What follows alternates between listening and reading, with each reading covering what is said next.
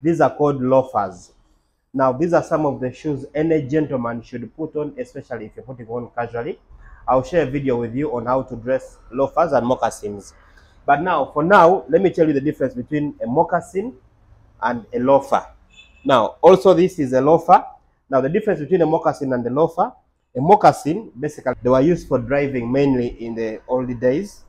And the difference is moccasins usually don't have soles. They either have small soles or their soles are usually spread. Some of them don't even have soles at all.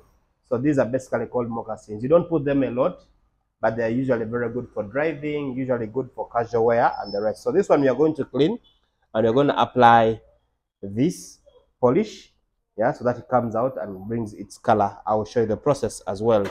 Now, loafers have a sole and also have this kind of setup. These are called penny loafers. They're also another good type. So any man who wants to look decent and nice, you'll use either moccasins or loafers. They're good for any function. You can either put them casually or anyhow.